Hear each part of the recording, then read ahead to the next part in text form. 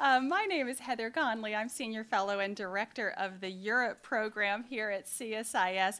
And welcome. We're delighted to be a partner of the European Union delegation to co-sponsor an EU Rendez-Vous event. And we have a rendezvous for you this afternoon, I assure you.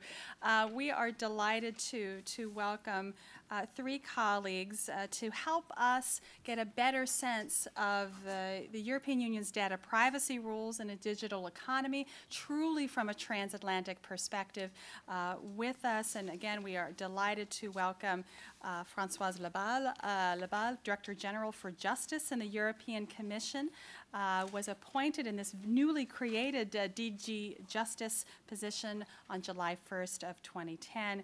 And prior to that, Françoise was the Deputy Director General for DG Enterprise and Industry, had a great deal of involvement with small and medium enterprise policy, innovation, and regulation. And we are, oh, and we'll get you some water. We welcome you, Françoise, with us today.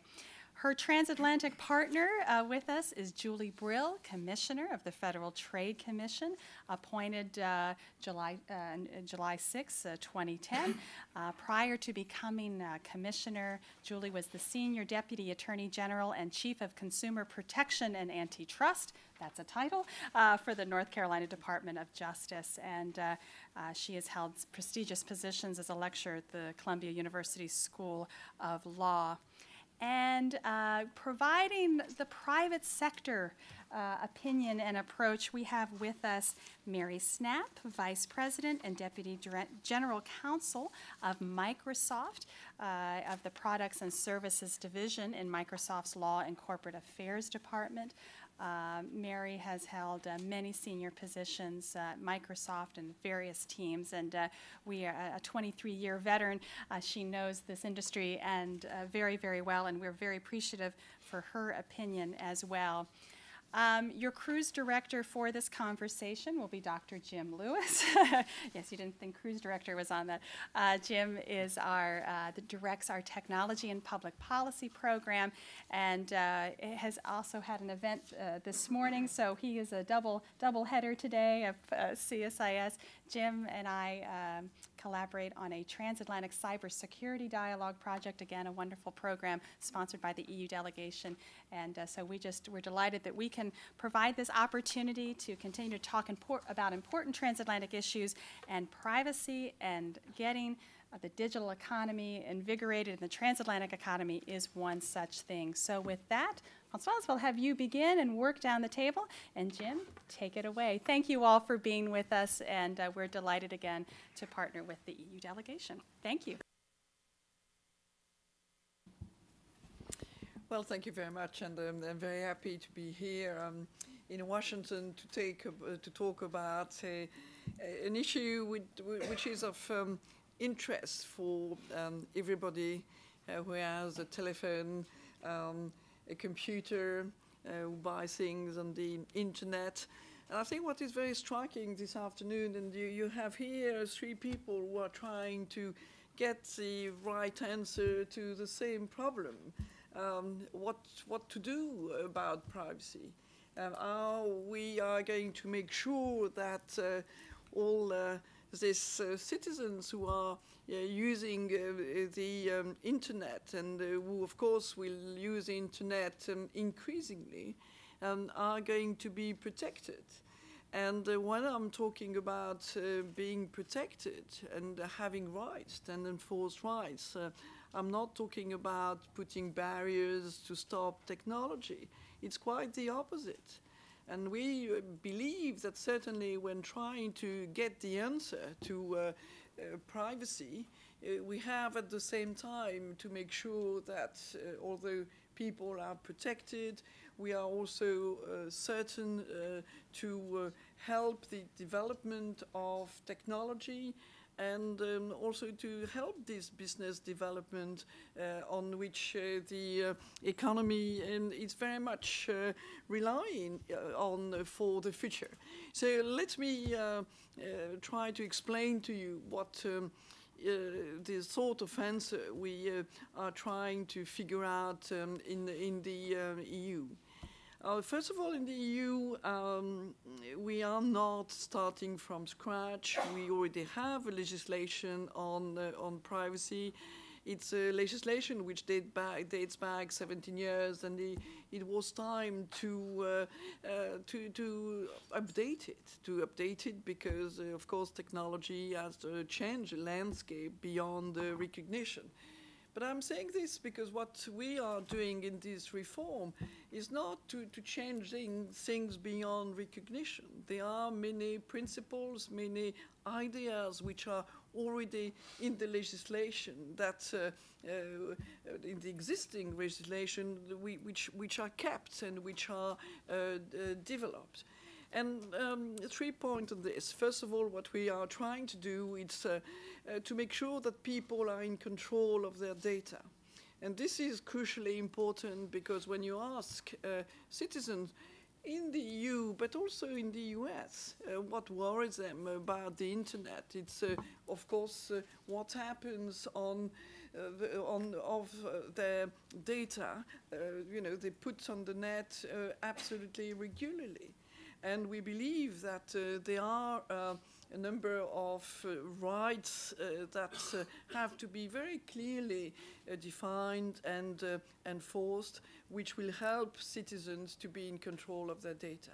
And all this is things like the access to the data. This is, of course, consent, and I'm sure we will come back in the discussion on consent. Consent, which means to be aware of what's going to happen to your data and agree to it in a way which is simple, and which is not going to imply consenting all the time, but I mean consenting once, and not creating any consent fatigue, as we have been told repeatedly. But all these rights, which are already existing, but we have to reinforce and to make clearer. This is the first thing we are trying to achieve. The second thing we are trying to achieve is to have a single market of privacy. And this is crucially important, and this is crucially important for all these companies in the US or anywhere else which are operating in the EU. Currently, you have 27 regimes, which is one regime by member states, because the legal instrument that we are using means that each member state is transposing this provision inside their own legislation. So what we are proposing to do is to simplify all this, and to have one rule and also one data protection authority, which means that as a company dealing in Europe, you know that you will have one data protection authority to deal with, which will be the data protection authority of the main establishments, which is a place where a company will decide in Europe, which have a representative in Europe, where the data protection policy will be decided. So the second thing, the second message I want to convey is that what we are proposing, it's a huge, huge simplification. And this is a simplification. We have put a price tag on this. It will be more in excess of 2 billion a year of savings for these companies operating in Europe. And Europe, as you know, is 500 million people, and a lot of, and of course, a lot of transfer of data, and also a very profitable market for this. So huge simplification. And the third message I want to convey, because there has been a lot of questions about is this new reform, is this regulation going to stop or make more difficult the transfer of data between United States, since we are in Washington, and the EU. And there, what we are trying to achieve in this provision on international transfer is there again simplification. simplification, for example, through binding corporate rules, which were existing already, but which were somehow rather complicated, and we are simplifying it again by stopping the notification the provisions that are existing now. So simplified binding corporate rules. But it also means plenty of other ways to transfer data if you're not a big company or big undertaking.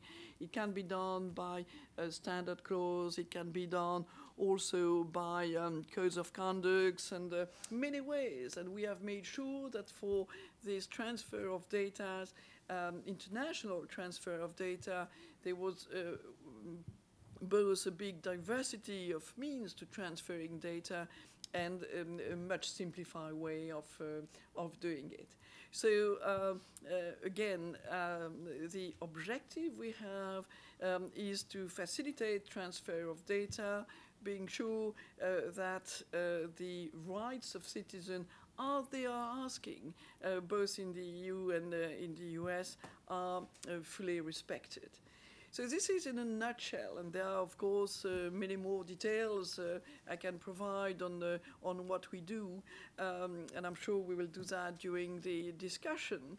But this is in a nutshell what we are proposing. We are proposing this with a clear legal instrument, and I'm sure we will come in the discussion with Julie on the various ways we are trying to achieve things. Us in Europe, certainly, with a strong legal basis, with a strong enforcement as well, which is reinforced in this proposal, with strong data protection authorities, with a board of data protection authorities, which will mean one single decision, again, by opposition as 27 interpretation we have currently.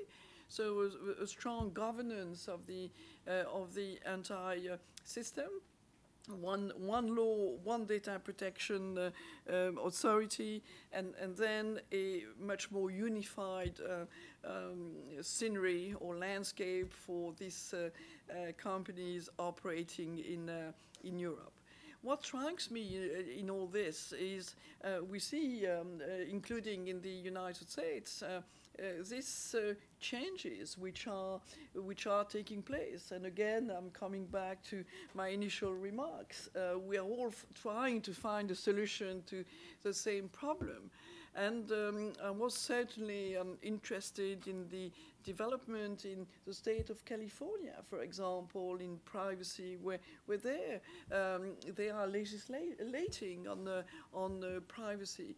I'm certainly interested in the policies which are designed by big American companies, and Mary will certainly say something on the policy of her own companies. But I see others as well trying actually to reinforce their privacy policy. And of course, because there is this strong questioning of the consumers, of the citizens for this. And of course, because there is no contradiction in between protecting the rights and developing the market. And this is also a message I want to pass. We see a strong data protection policy as an asset for a future development, because the consumer is asking for it. So this is what we are trying to achieve in this reform of privacy in Europe, and we are now embarked into discussion following our own institutional process, and I'm very hopeful that in the course of 2014, hopefully, we will be able to finalize this strong policy proposal, which will reinforce the rights and clarify things for companies operating in Europe. Thank you. Julie, why don't we go to you? Sure.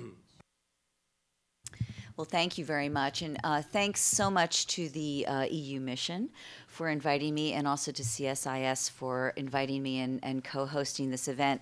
I thought it would be helpful for me to address the way in which we in the United States are trying to solve the precise question that Francoise indicated we are all working to resolve, which is how to protect consumers in this rapidly changing technological environment where so much is happening so quickly, whether in the mobile space, online, or elsewhere.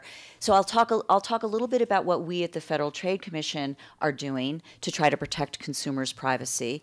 And then I thought I would close with a little bit of our work with our friends in the EU in terms of our experience with some of the things that they are looking at with respect to the proposed reg, and our reaction, both the positive and the areas where we're in a continuing dialogue.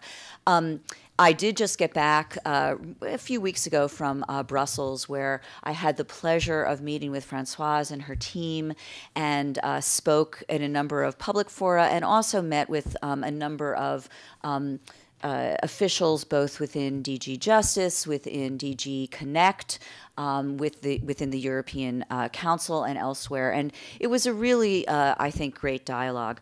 So let me just start, for those of you who don't know or may not be as aware as others of you are. I know there are many of you here who are very well aware of what we at the Federal Trade Commission are doing. We have really become, in my view, the nation's premier privacy protection agency. And this is on the consumer protection side, not so much because we don't have jurisdiction with respect to the government's use of information. We focus on the ways in which companies are treating consumer information. And so in particular, we look at inappropriate collection and use of personal information, and we also look at failures to reasonably protect information from data breaches or other inappropriate use.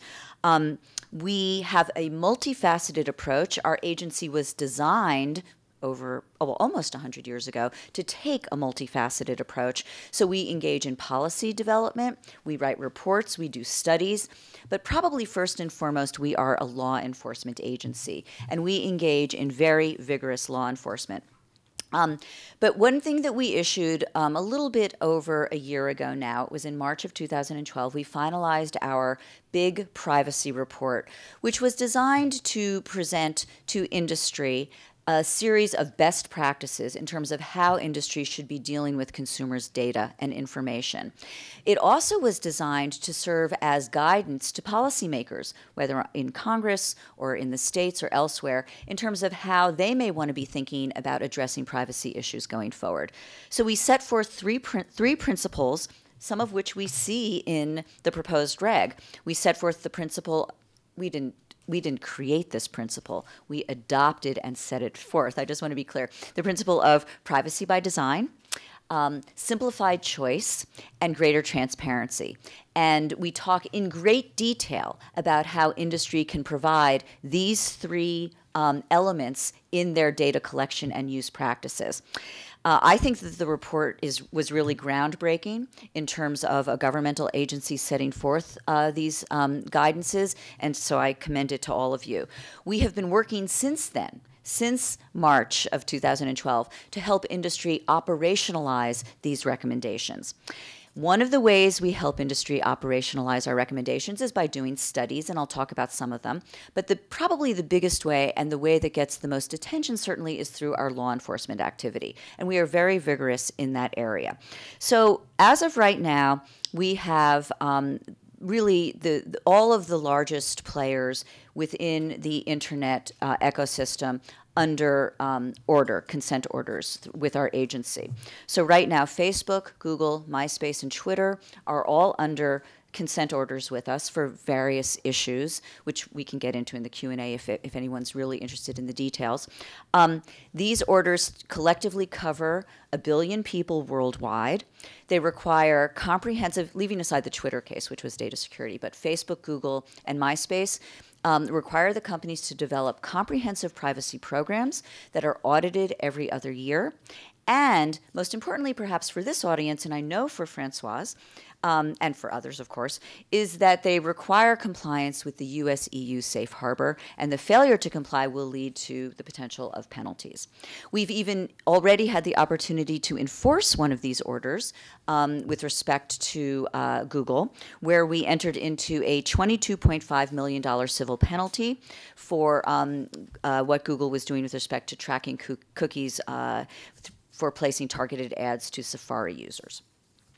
But these are the big cases. These are the cases that get a lot of attention because of the names involved. But we do many, many other enforcement actions, take many other enforcement actions involving the entire range of entities in the ecosystem, internet as well as mobile. So we have enforcement orders out with respect to ad networks, mobile apps, data analytics companies, data brokers, credit reporting agencies, a very important area near and dear to my heart, as are data brokers, social media, as I mentioned, and software developers. And we address a wide range of activities: online tracking, data security, fair credit reporting compliance, spam, do not call, robocalling, and COPPA, children's online privacy, is another area that's very important to us. What I thought I'd mention very quickly are the 4 areas that we will likely be focusing on going forward for the next year or 2. And we certainly indicated that this was the case when we did our big privacy report. The 4 areas that we're going to be looking at in great detail are mobile, everything mobile, children's privacy, do not track, and data brokers. I don't want to take too much time, but I thought I would just try to highlight very quickly what we'll be doing there, because I want to turn, of course, to the proposed reg. In the mobile space, we have a mobile lab. We have a chief technologist. We are looking deeply in terms of into the technology involved with mobile, and in particular with respect to the responsibilities and activities of all the different players in the mobile community, the mobile ecosystem, because it is a more diffuse ecosystem, especially when you start talking about the apps, than is any other community that we're looking at.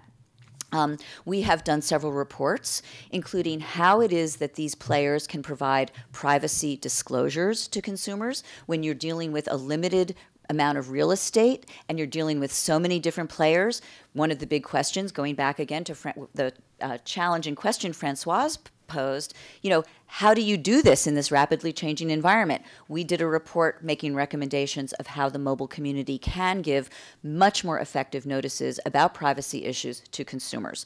We also did 2 reports on kids' mobile apps, where we found that that particular ecosystem is not really yet focused on the type of disclosures that they need to give in order for parents to be able to exercise the control that Congress has suggested is required, and that is that parents be able to provide consent before information is collected about kids under 13 when the company, the online company, knows they're dealing with a kid, or they have an app or a program that's targeted to kids.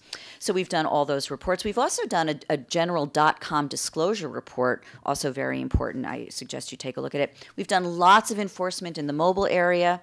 Happy to go into that, particularly with apps, but not just with apps. We did one case that received a great amount of attention involving HTC for Carrier IQ, which was basically a software data security case. The first one, arguably, that we did that wasn't focused on enterprise security, but on software security. So I suggest you take a look at that.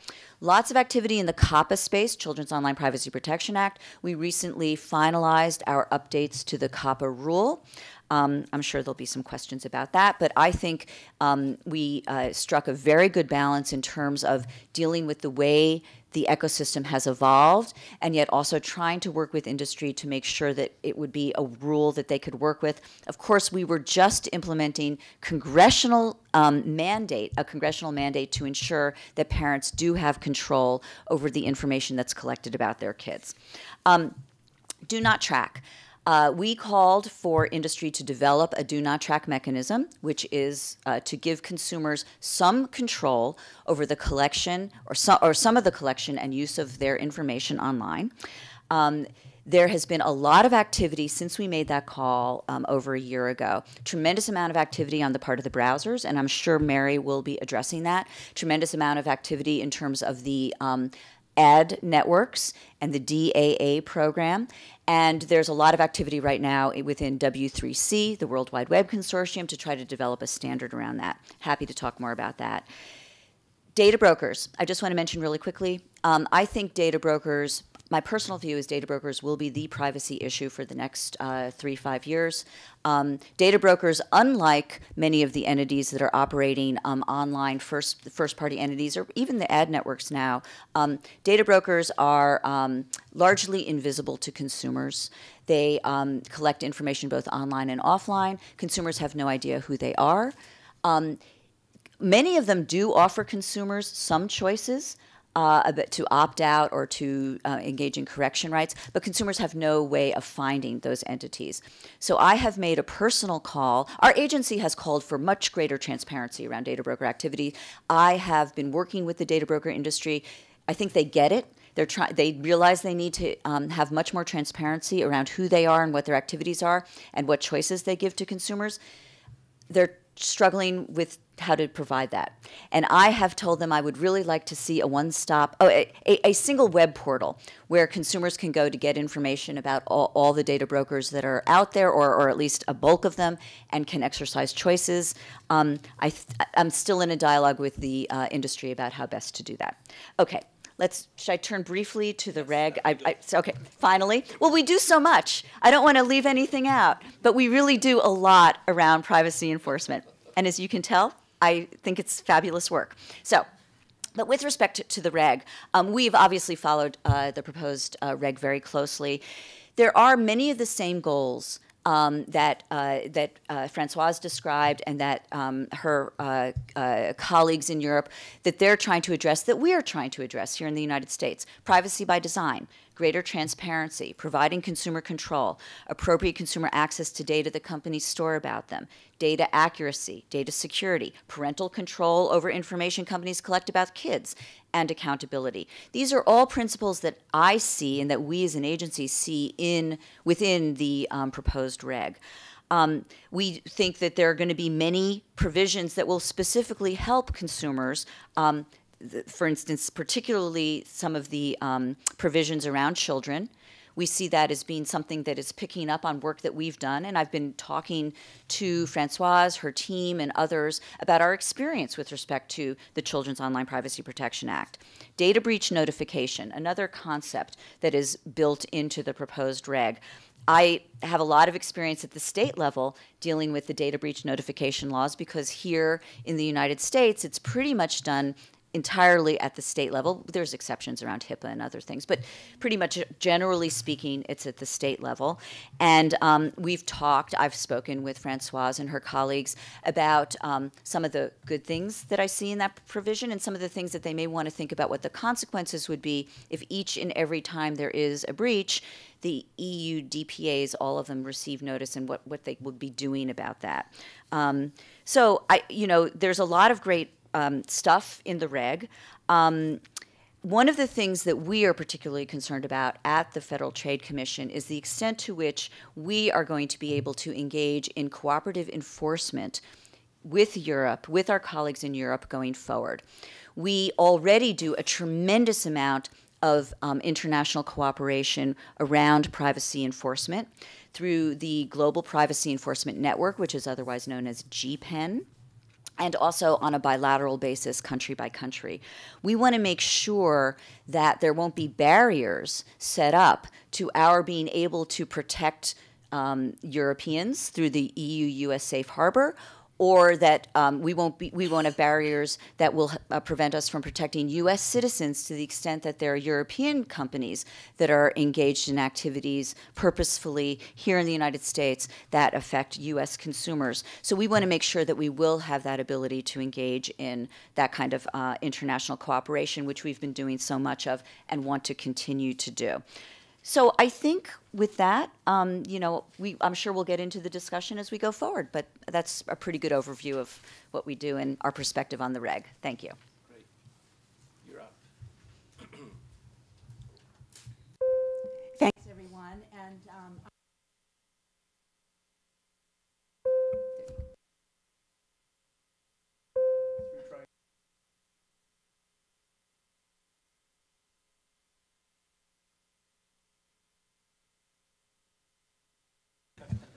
There you go. okay, it looks like I'm here. Thanks so much for the invitation. And the good news is it's the themes that both Commissioner Brill and Madame Labai have talked about are ones that very much resonate with some of the work that Microsoft is doing as well as it thinks about its role as both an enterprise and a consumer provider of both devices and services. I thought I would start maybe just to lighten things up to tell you a little bit of a story which might tell you why privacy is so important and sort of illustrate some of the themes on a real basis that all of us are talking about. As you know, I'm from the Pacific Northwest area, which is an area where everyone is very interested in being in shape and athletic and exercising. And we're home as well, very close home to Nike Corporation. And all of the rage in the Seattle area, and particularly on the Microsoft campus now, are these bracelets, these wearable bracelets. And you sign in with Nike and you provide your age, which was a little horrifying, your weight and your height, and it measures the number and how much exercise you want to get in a day, and it measures how much steps you're taking and translates that into fuel. So I bought this bracelet, I put it on, I put all the information in. I thought, you know, it's not too much that they would know about me. At the end of the day, right before dinner, I realized that my bracelet said that I had not gotten nearly enough exercise for the day to meet my goal. So I thought right before dinner, I just started exercising in my kitchen. I started doing jumping jacks, calisthenics, only to realize my husband was videotaping it. And suddenly I thought, you know, this is an unexpected use of data that's being collected by me that I had not anticipated. And it's exactly these sorts of non-contextual sorts of uses that we in the privacy world want to guard against. But I was the user in control, you see, so I immediately confiscated the cell phone. And so it will not be seen ever again. But the themes here of transparency of what data is collected for what purpose and ensuring that the user remains in control of the data is very important. It's important in the EU, it's important in the United States, and it's important for corporations who are responsible citizens in the data area as well. We have thought about privacy for a long time at Microsoft, and I've been engaged in some work on privacy since we launched MSN 17 or 18 years ago. And the work has become, as everyone knows, so much more complex and sophisticated since that point in time. I think it's fair to say that we know that consumers care about their privacy, and they rate caring about their privacy as important as they rate things like medical issues or financial issues or relationship issues. But what we have never really known is whether consumers who care about their privacy actually can turn that caring into behavior. In other words, on the internet, are they modifying their behavior as a result of interest and caring about privacy? So when we think about this, the themes that the others talked about, transparency, trust, control, are all very, very important ways in which consumers can modify and can manage their privacy online.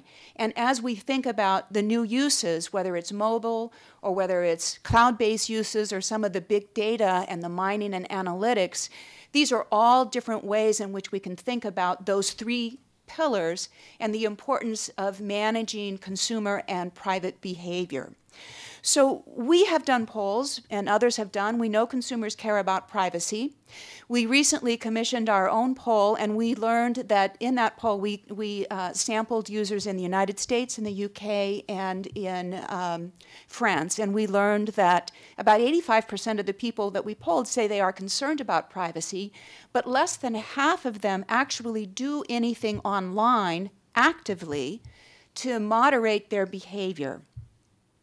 We think that we can compete on privacy. We think that we can get users to try our products and try our services because we offer a better experience for consumers in this area. So we're actually testing that. We launched campaigns a couple of months ago in Washington, D.C. and in Kansas City. We launched them in Europe a few weeks ago, and we are inviting users to go online at Microsoft.com. It's called Your Privacy Type, and to take an online quiz. The quiz measures how comfortable you are using various technology online and how comfortable you are sharing information. And it asks questions like, where do you use the internet? Everywhere from your office to your commute on the way home. It asks very high-level questions about social networking and how you use social networking and how much information you share. It then identifies you by a certain persona, everywhere from a privacy please to all the way to the casual surfer. And you might imagine, and I would guess that all of us at the table are going to be privacy please kind of people. But then it says, does that match with how you think you use information online? And if not, we invite you to take a look at some of the services we offer with Internet Explorer and with Bing and other of our products and services to learn more about how you can manage privacy online. We'll go back in, we'll do polling. Hopefully, we will learn that these things do make a difference and that people will change their behavior in responsible ways in order to manage privacy online. Now, having said that, we're doing this because we would want to innovate in this area. And Commissioner Brill has mentioned some of the work that we have done in the Do Not Track area with our Internet Explorer 10 and our Windows 8 product. And we're in the process of learning how that is playing out both with the industry and with regulators and with the ad industry as well as other website providers. We think it's really important to think about notice and consent in this new world because the ways in which people use services online are quite different than they were 10 or 12 years ago, where you could ask for consent in a long privacy statement that virtually no one read. On the other hand, you don't want to be asking for consent 50 times as you're out traversing where it is you want to go to dinner that night and want to use geolocation kinds of services. We think that there's a difference between being secret and being private. And that in the old days, we talked about secrecy on the internet and having no one know what you're doing. And today, really knowing that people want to share different kinds of information with people that they trust. And being able to moderate those differences and make modular decisions about people with whom you want to share information is important. We do know that it's important to personalize our services. If we're going to continue to compete in the world of the internet, we need to provide services that people find valuable. If people find services valuable and tailored to them, it does mean we will be collecting some information. So it goes back to understanding how the information is used and providing the contextual consent for that information. I think increasingly we're going to be starting to talk about when you expect to be anonymous, and not just anonymous online, but anonymous walking down the street. Whether it's cars or glasses or bracelets or other kinds of wearable devices, we're talking about sort of anonymity from each other in a way that I think will be really fleshed out over the next couple of years. But as we really develop at Microsoft a company theme that is built around devices and services, and notice I didn't say software, it's devices and services, it's going to be really important to integrate these kinds of services which deliver these high-value kinds of propositions to our consumers. The only way consumers will take advantage of that is if they trust that we will manage the data in an appropriate way. We welcome the leadership of both the EU and the FTC. We were one of the early adopters of the Safe Harbor principles, now over a decade old and still very much in force and very important for us to think about how we manage privacy.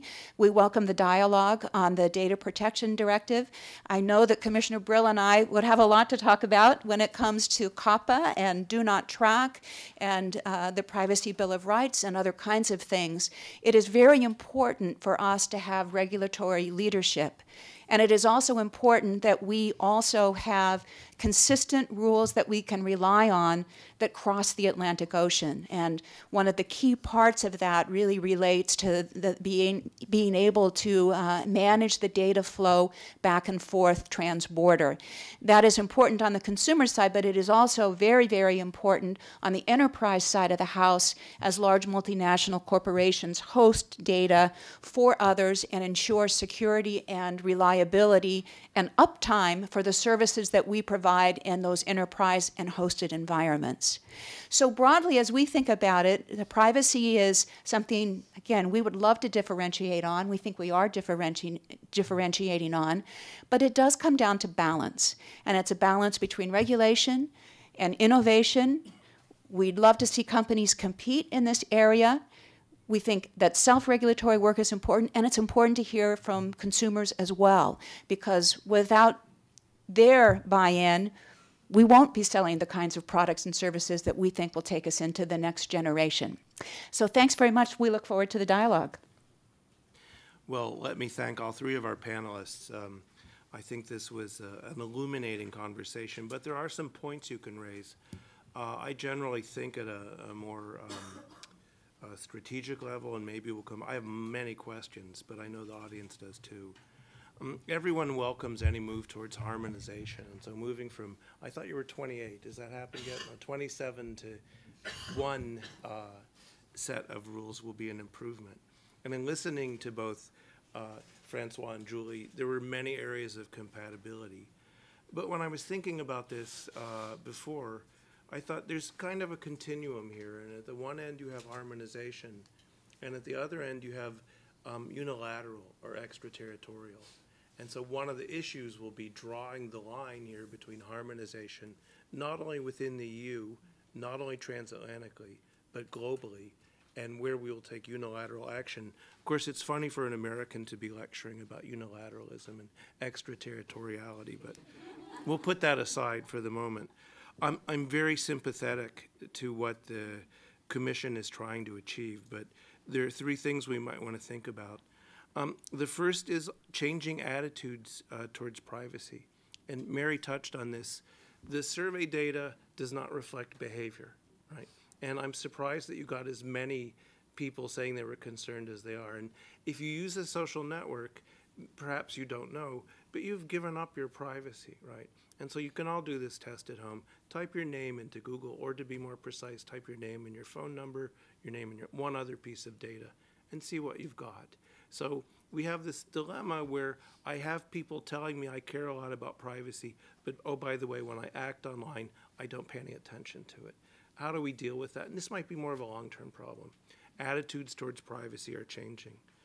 The second one I alluded to, 20 years ago, it was much more fun to be in this business because if the US and Europe agreed on something, particularly if we had the Japanese on, that became a global norm. That's no longer the case. So when we think about how do you establish global rules, you have to engage in some way.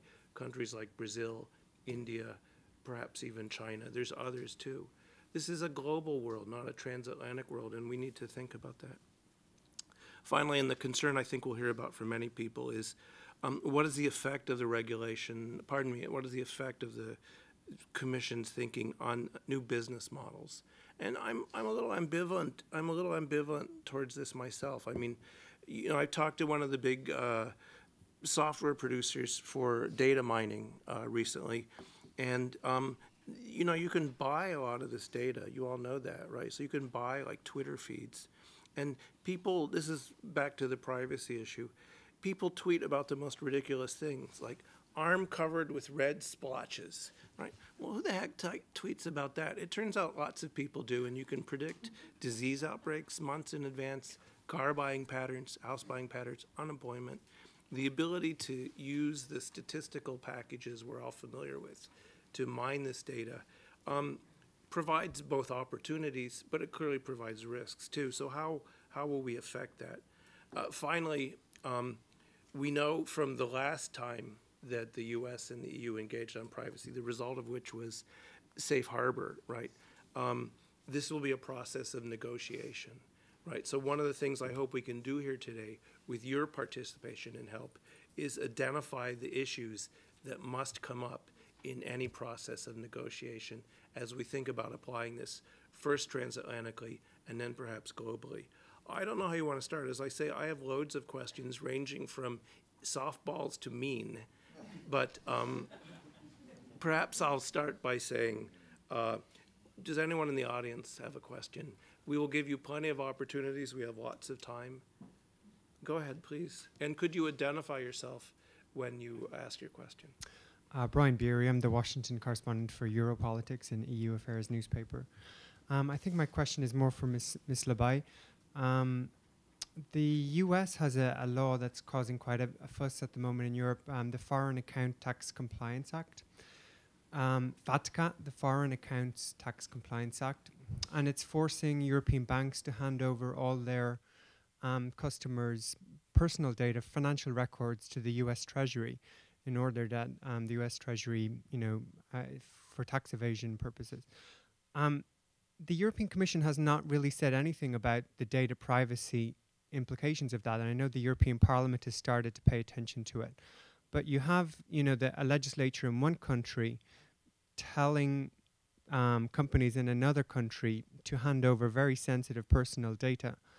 And the Commission supposedly being the guardian of, the European Data Privacy Framework, why has the Commission not said anything on this yet?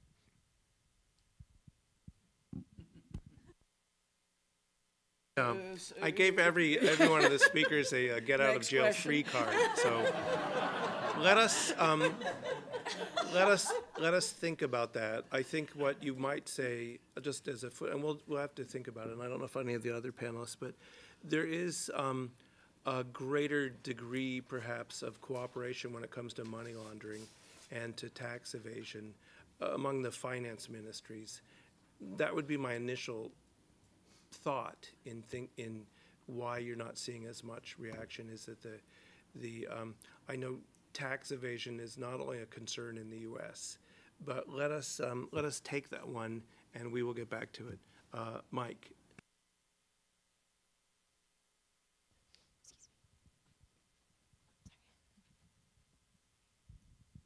Mike Nelson with Bloomberg Government. When I first started doing these issues 20 years ago, it almost seemed like there were two alternative realities. There were the European privacy commissioners who were all talking to themselves, and often at the same time somewhere else the justice ministers were all talking to themselves. And often they were working together to share information in a classified environment and causing all sorts of anxiety both in this side of the Atlantic and overseas. There were lots of talk about echelon and wireless, warrantless wiretaps. And it really does seem that it's hard to have this conversation when everybody knows there's a lot of information being shared in the intelligence community in another realm. People just assume they have less privacy than they have. And they assume that governments are snooping, they're getting SWIFT records, they're getting bank records. How do we resolve this? How do we really know what's going on? And how do we give consumers any sense that they have any privacy with regard to where their commercial information is going? Well, I think the question you're asking is exactly what we are trying ourselves to clarify and give the elements, the tools for consumers, what we call citizens ourselves, because for us it's a fundamental right, not only a consumer right, precisely to understand what is going to happen to their own data. And this is why, first of all, we have these rights. First of all, being able to know what a company has on you. I mean, which is not necessarily possible now, and have it done in a very simple way and free of charge. Having the right, for example, to rectify the data which exist on you, having the right to have them removed, if, of course, with a certain number of conditions, and having the right to be aware when you are going on internet to know what you are consenting on. And it's true that... Government snooping on my bank records. Sorry? That does not address the question of government taking my bank records and sharing it with intelligence agencies all around the world. And so I might know what they're collecting, and I might know what's shared, but I have no transparency into Well, I mean, first of all, of course, when you are in the police and justice cooperation, the rules are different because the objectives are different. But it's not that the government can mine into your data, transfer it to whoever, without rules. So there are clear rules. There are rules that we are ourselves trying to address with both instruments for the commercial data in the regulation, very straightforward and directly applicable, and for the police and justice cooperation element through a directive, where, of course, the principles are the same, and this is very important to convey. In both instruments, the principles of data privacy are the same, and then, of course, it operates in a different way with more flexibility for the police and justice cooperation for obvious reasons. But what is important is that in both cases, and of course with different conditions, you are entitled to know what whoever has on you, and of course in the police and justice cooperation, without putting at stake the anti-terrorist actions and all this, the public security, the national security, and all this, which remain a category of their own. But the entire attempt of building on the existing laws, of the already existing laws, is to clarify all this, and a citizen will be able to know in most of the cases what a company, certainly what a company has on him, and again have a number of rights attached to it. You're looking at, so... How do we respond when a lot of these rules are classified? You don't even know what protection. No, I understand the question, and it's just not in my wheelhouse. I mean, we really focus on consumer data and information as it is dealt with in commerce. I mean, that's just our jurisdictional limit. So I'm sorry I can't be more informative in terms of a response. Well, let me try a different one. So a few months ago, I was in Asia as an ASEAN meeting, and I was talking to telecommunications vice minister from one of these countries. And he said the following. He said, why does U.S. law apply on my national networks? Your law with the First Amendment allows online gambling and pornography, and my law forbids that. Why does your law take precedence over mine? And what I said to him is, of course on your national networks, your national law should have precedence, right?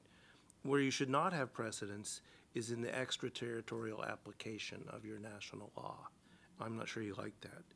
But the issue I think that underlies this, and it's a hard issue, is where's jurisdiction? What determines jurisdiction?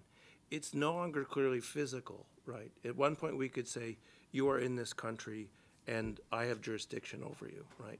But now we're saying, no, there are other cases where you're physically not present. Sound like a credit card, don't I? And yet I claim jurisdiction. So how do we decide how to establish the boundaries of jurisdiction in the new environment we have, or the new digital environment? I don't know who wants to.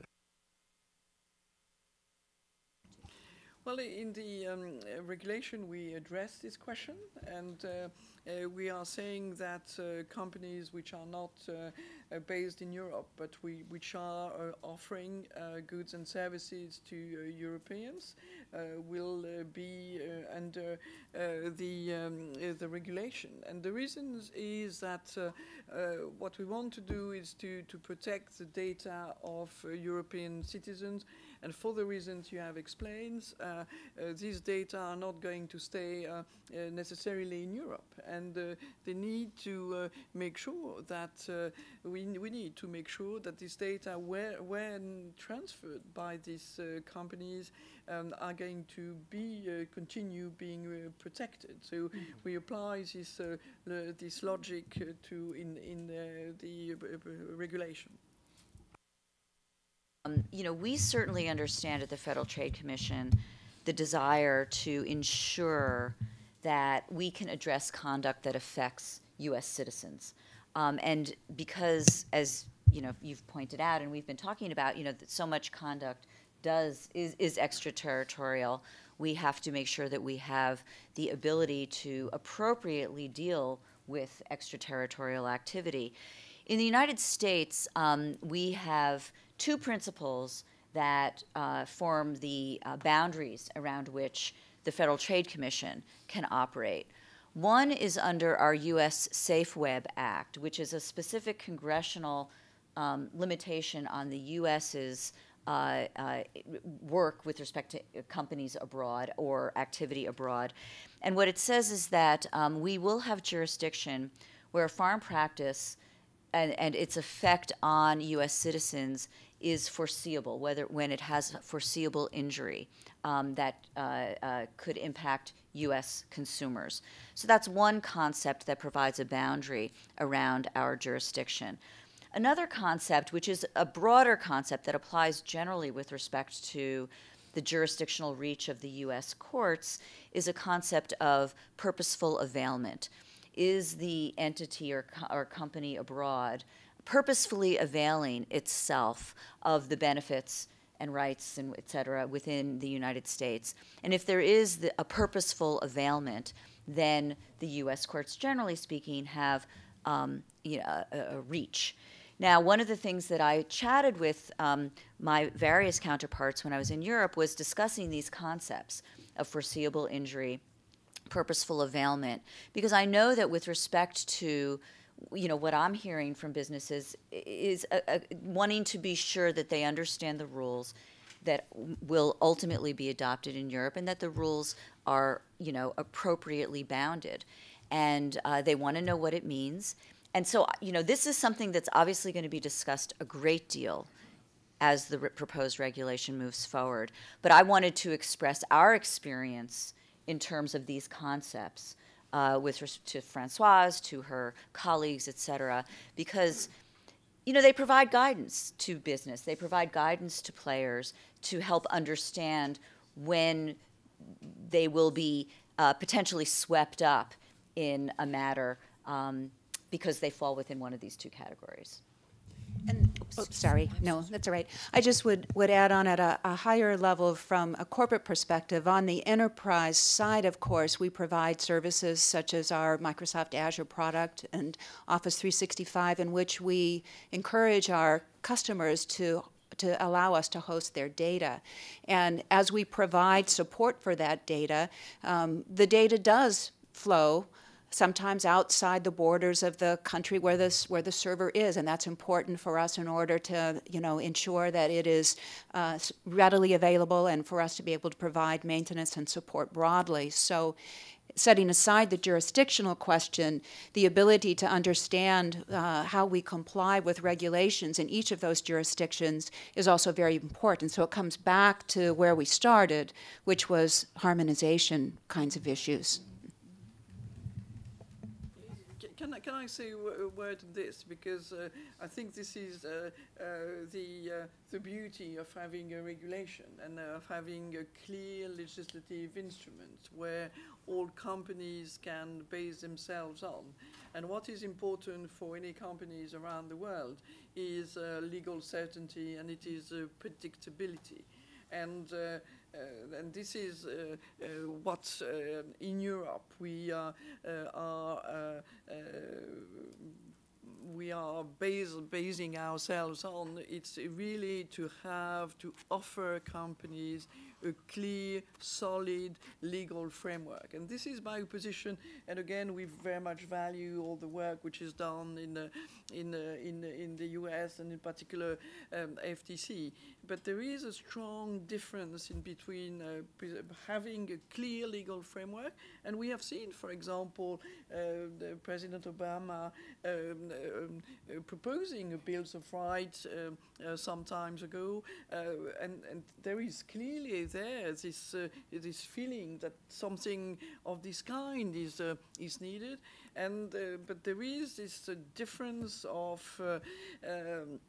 the way we operate, us on our side, with an extremely clear legal framework where the companies know where they stand and where we can also explain what exactly it means for them. And of course, an American system where there is guidance, and Julie was saying there are plenty of reports, there are, of course, plenty of reflection about it, but it is very often based on voluntary commitment by companies, which doesn't necessarily bring the transparency for the consumers and the stable framework for companies. I'm sorry, just one of the issues is definitely a deception-based jurisdiction that we have, which is based on voluntary commitments, but we've also been moving a great deal in terms of focusing on just unfair practices. So we do both, but it is a common law approach. It's not, it's a different, it's case by case, it's developing practices and looking at specific practices, looking at specific matters, and determining whether or not those are either unfair or deceptive based on a body of case law that is extremely old and well developed. So it is definitely a different framework. And the question is, how within our framework can we look at the same types of issues that are affecting Europeans? Absolutely. Joe, I think you had a question. Could you, for the few people in the room who don't know who you are, could you? Thank you. Joseph Eladeff with Oracle. And I wanted to highlight the fact that if you look at privacy both in the EU and the US, there are antecedent instruments, the Fair Information Practice Principles on the US side, Council of Europe Treaty 108, the OECD guidelines, which embody the principles that both sides of the Atlantic share when it comes to privacy. And as Julie pointed out, they've taken different paths in implementing them, but the objectives of what they're trying to reach, I think, are fairly much the same. That being said, I think it would probably be not the case that we're going to see a harmonization across the Atlantic of exactly what the rules look like, but I think within APEC we have a perfect example of not letting the perfect get in the way of the good. And the good is a mapping between cross-border privacy rules in APEC and BCRs in the EU. So the concept is, what are practical methods of interoperability that can help enable data flows while not creating unreasonable mutual recognition, but not requiring you to reinvent the wheel of something you've already done? Because it recognizes those elements you've met and then identifies those elements you still need to meet. And so this practical approach is very promising, and we see that that could be something that could come out of the work being done on codes of conduct in the multi-stakeholder process in the US. The draft regulation talks about codes of conduct. We have the concept of ways in which legitimate interest and adequate safeguards could be used in a manner in the draft regulation to also help create these methodologies where you assure the level of protection, but you do it in a way that is more flexible and adaptable. And I think that is also something that is beneficial, and would like to support the continuing work of both both the EU and the US in that space, because I think it helps make sure that we address those concepts, and it also is very inclusive of other economies besides just the transatlantic ones. That was really helpful, but where should I put the question mark? Well, I think it was talk amongst yourselves. That was the topic. Let me ask an easy one then, which I think all three can, no, it will be easy, I promise. All three of you can address, but you know, how will the data protection reform change Safe Harbor? What will Safe Harbor look like after this? So I think all three of you could talk. Will it be the same? Will it be different? Tell us. Well, first of all, I want to be clear on this because we have had many questions on this and the future of safe harbor, and we have been very clear on this. We have said if safe harbor exists, we are improving it every year. We started with very few US companies in safe harbor. We have now 4,000 companies which are part of the safe harbor, and the safe harbor are here to stay. We have been very clear on this. I think we need to continue improving it over the years, but I mean this is a strong basis for further development. We've spoken with Francoise, we've spoken with Vice President Redding, and we're very pleased to hear a continuing commitment to the safe harbor throughout our discussions. Since we are one of the entities that enforces it, and we're vigorously doing so, we think it actually works quite well and is part of the interoperability that Joe was referring to.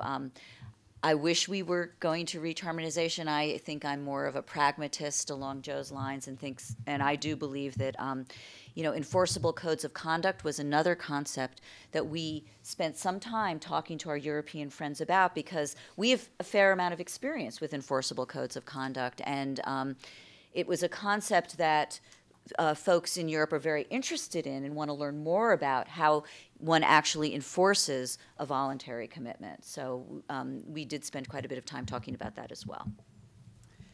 And I would say from the corporate perspective, whether it is the safe harbor or whether it's model clauses in Europe or binding corporate rules, what we've really appreciated about the work between the EU and the United States is that it is the principle that is quite important. And then obviously enforcement is key too, but that the principles enable the companies to continue to innovate, to potentially do more than what would be required by a safe harbor, and that is an important point for us to be able to continue to be able to work even on top of what might be viewed as the safe harbor in the area, because it's important for us in terms of how we think about our own business. Thank you. Just a short one. Jim Berger from Washington Trade Daily. On this proposed regulations that the FTC is putting out, my question is, how much input did the EU or the Council or the governments or EU companies have in developing that regulation?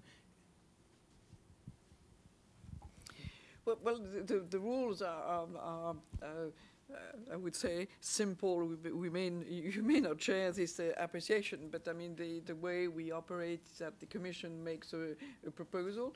It's a proposal as well where we have worked on it for 2 years, and we have really had more consultation on this proposal than I think on any other subject. So there was, in the designing of the proposal, a huge amount of consultation. And then the Commission adopts the regulation, and then it is discussed in the Council, which means with Member States, and then with Parliament. And it's the end result. I mean, it is after all this that the regulation is finally adopted. And I think there is a very interesting debate which is taking place right now under the Irish presidency, and a very interesting debate also in the Parliament, which, and at the end of the day, we are going to have a text where a lot of people would have had the opportunity to give their opinion. But this text, which is adopted by majority, and that's the way the system operates, works. I was referring to U.S. regulations under development. Oh, I'm sorry. Are you talking about, like, for instance, or are you referring to COPPA, or are you referring, for instance, as an example, or are you referring to, for instance, the President's proposal for a privacy bill of rights? I mean, Oh, no, the COPPA. okay, so we have. All just the system. Sure. Is the transatlantic dialogue. What can negotiators expect? I'm sorry. Excuse me. No, that's mine. That's probably my child asking for money or something. So just give me 1 second. Sorry. I'm sorry. So you want to know how companies have, or how Europeans have input into our, okay. And would they have more under a trade agreement? Under a trade agreement? I'm not going to comment on a trade agreement, but I can certainly tell you that when we propose rules, we follow, typically speaking, a law that requires anyone who wants to have input. And many of the rules that we have done, and actually I should say, we do the same thing whether it's required or not, with respect to reports that we write, with respect to all sorts of activity that we're involved in. We seek a wide range of comments from all sorts of stakeholders. And we have received, I may get some of the details wrong in terms of when the Europeans have provided comment, but we have received comments from, for instance, the DPAs, the Data Protection Authorities, the Article 29 Working Party, with respect to various efforts that we've been involved in. And by the way, I mean, I've, for instance, met with the Article 29 Working Party. I meet with the DPAs a great deal through the International Conference of Data Protection and Privacy Commissioners. I am very involved with that group, so we have a lot of dialogue with them, but they also have commented formally in terms of both regulatory work we're involved in as well as policy work. And we take what they say seriously, just like we take all stakeholders' comments very seriously. Does that respond to your question? Yeah. Okay. Can I also add, since you asked for the input we had, we were very interested to have a formal letter from 25 US consumer associations supporting the reform and telling us to go ahead. It was very interesting. No comment on that one. We had a question. Yes, hello. My name is Adam Bisudi. I'm with Inside U.S. Trade. And I know you said you wouldn't comment about a trade agreement, but as the two sides, move towards negotiating a trade agreement, one of the main issues is the free flow of data across borders, and businesses in all sectors really want, binding rules allowing the flow of data, which you naturally run into issues of privacy when you look at that. When you look at that issue, I mean, to what extent, maybe in your current dialogue, are you addressing that issue? And, to what extent can the two sides address that issue in a trade agreement? And, and ultimately, is there any chance that this could result in some sort of equivalence, some sort of finding of, the systems being equivalent, as a result of these negotiations? We really, at the federal, despite the fact that trade is in our name, this is really not what we do. There are lots of people in the U.S. government who are very deeply involved in that precise issue, and it's very much under development and under discussion, but we at the Federal Trade Commission are not involved in that. Okay.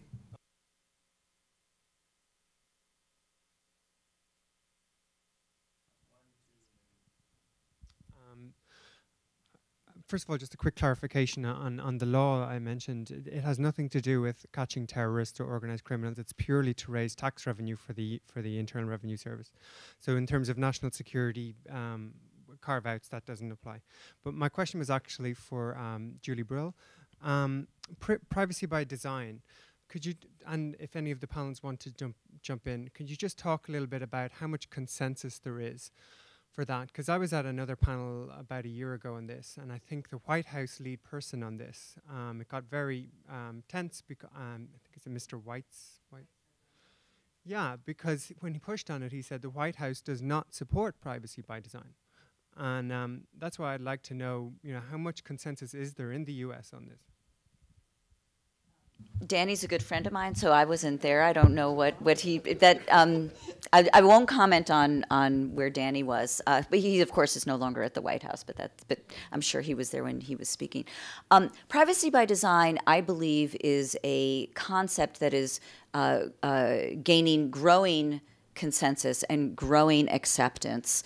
I cannot comment in terms of whether it is universally been adopted by all segments of the ecosystem. But just to make sure we're on the same page, because again, maybe the previous conversation you had was about a particular element of privacy by design. Privacy by design is a concept that says that rather than thinking about privacy after you get a subpoena or a call from a regulator, instead to encourage companies to be thinking about privacy as they're building their products and services, to have it deeply embedded within the framework within which companies are operating. And there's a lot of discussion about how this is moving forward, at least in the United States.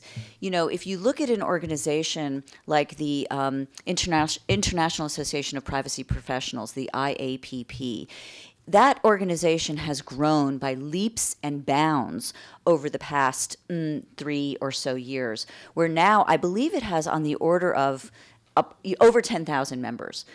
Thank you. I was going to say over 12, and I wanted to make sure I was not overestimating. I'm sure Richard's right. I've no doubt about that whatsoever. So, and this is just a tidbit of an example of the way in which people are really thinking about privacy. That you have CPOs, chief privacy officers, being brought into the C-suites of corporations, because I think everyone is recognizing the importance of trying to address these issues. And again, privacy by design plays a role in that, because it is the notion that you're going to be thinking about this from the beginning. And just quickly, and I'm sure Mary has something to say about this as well, but I talk to a lot of different stakeholders. That's how I view my job. I need to understand how things are working in terms of what we touch and what we do. Many of the older, more established companies have said to me, whether it's in the data broker world or in the online world, that they wish they had thought about privacy by design 5 or 6 years ago when they were developing their systems. The notion of trying to retrofit systems to deal with privacy is a much, much harder lift than it is to deal with some of these issues from the beginning. And that's what we're trying to encourage in terms of best practices and operationalizing privacy, is this notion of, if you think about it from the beginning, it's actually easier, and it becomes more cost-effective and easier to do. So, but like I said, Mary, I'm sure has things to say. No, we talk about privacy by design at our company as well, and it is a concept that is quite alive where we are. I have a group of lawyers who focus very specifically on privacy issues, but I also have a group of 75 or 80 lawyers who are embedded within all of the business groups at Microsoft, and I think every one of those lawyers would say that he or she knows a fair bit about privacy. They are, advising day by day by day as a feature is being developed on a new service or a new product. They are looking at screenshots. They are looking at startup menus. They are very much focused on this issue as part of a design element of the product. Now, Commissioner Brill is really quite right that going back and retrofitting something is quite difficult. And so old systems are really hard to go back and sort things out. But as we go forward and as we're developing new products and services, I would tell lawyers originally you need to know a little something about copyright law, and now all the lawyers need to know more than a little bit about privacy law. Just a word on this to say that we very much support privacy by design. You will find it into the regulation. We think it's very important. And we also, in the intense consultation we had in designing this regulation, many companies told us that they were including privacy very early in the design of their own programs or services and all this. And this makes sense. It's much more complicated, more costly to integrate privacy at a late stage of the development of a program or a service.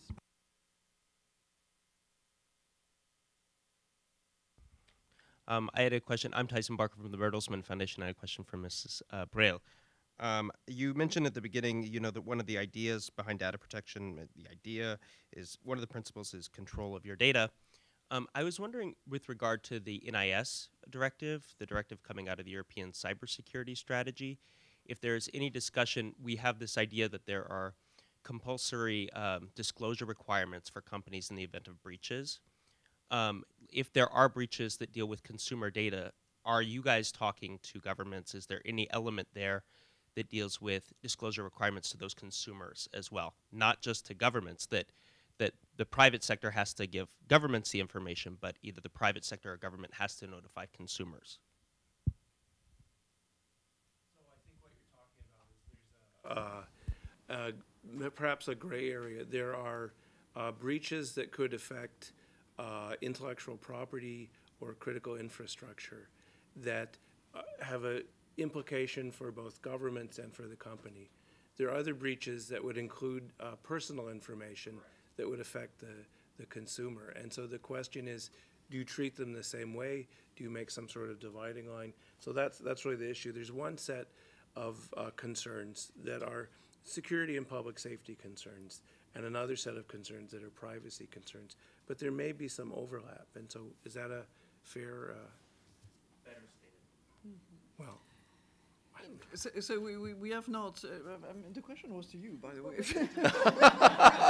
know, you said Brill, but I think you meant I'm happy. It was to me? I'm sorry, I try hard. I'm happy to answer it in the U.S. perspective. No, please. nice try, though. Well, you will find in both instruments, regulation and directive provisions on data breaches. Of course, there are the principles are the same, but they are differentiated according to the instruments and to, of course, security again. The novelty in the regulation is, of course, that there is this obligation to report these data breaches. With a certain flexibility which has not necessarily been seen by those who read the text initially, when we say that it has to be reported whenever possible in between 24 hours, in 24 hours. The discussion continues on these provisions on data breaches, and I guess that there will be in the course of the future discussion a clarification on how exactly on situation like the one you mentioned this is operating, but it's still the subject of discussion. Concluding question then, because this is an issue that I've been wondering about for a long time. In the U.S., in some regulatory approaches, more dealing with government information, there's a belief that some data is less sensitive than other data, and that you can rank data and say that the less sensitive data requires a lighter treatment or engenders less concern. So the question might be, when we think about it, and this is for all three of our panelists, is there any place where you could see consent being waived, consent being unnecessary? Or are there places, we know there's a few, where collection, even with consent, is unacceptable? Where do we draw these lines? And is there a way to think about this as saying there's some areas of data that we are willing to take a very light approach to? There's other areas where only the most strict approach can apply. Because one reason this was developed is that the notion that a one-size-fits-all model may not be the best serve the needs of a digital economy. There was a question mark in there, but. Why don't I take a first crack at that, because we've actually we've actually addressed that. Is that okay, Francois? It's a very important question, and it's something that we at the Federal Trade Commission have thought a lot about, and we talk about, and this is particularly addressed in our big privacy report of a year ago.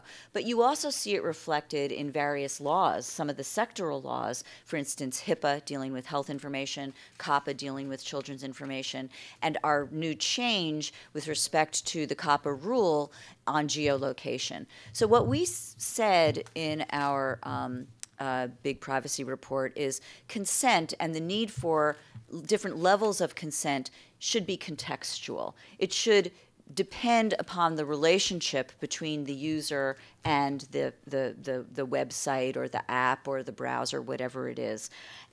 We've also said that more sensitive information, that is information that is either financial, health, relating to children, we also mentioned geolocation, that is the bucket of information that in many circumstances should require an affirmative consent.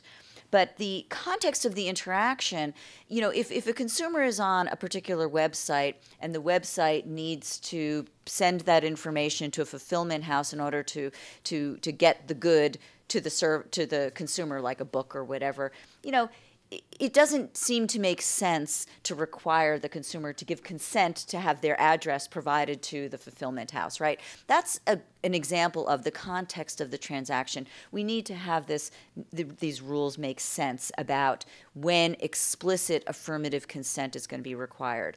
So there is, we believe, a scalability of sensitivity, a scalability of the need for consent, and we are trying very hard to identify those areas where explicit consent is needed. One of the areas that we're developing through our case law is when there's a material change in the way information is used. So if you look at some of our large consent orders, we are saying that explicit consent is needed when there is a material retroactive change in the way data is being used. So again, that's another one of those contextual examples.